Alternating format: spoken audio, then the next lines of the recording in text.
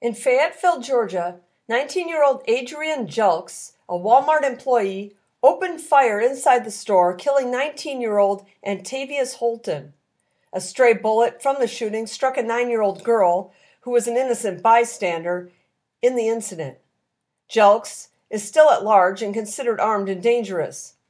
19-year-old Sandra Romero, Nunez, was arrested and charged with party to the crimes of murder and aggravated assault. Walmarts are often scenes of shooting incidents. Do you shop at Walmart?